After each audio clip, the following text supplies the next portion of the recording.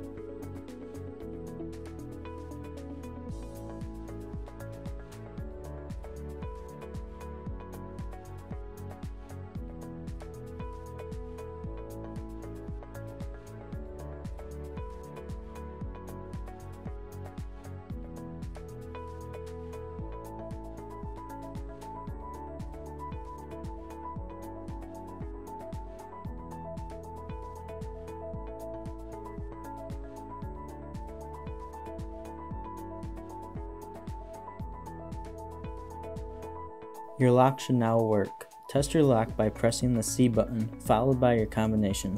Your lock should now open and retract the latch. Be sure to check both sides to make sure your lock is working properly before installing the strike assembly.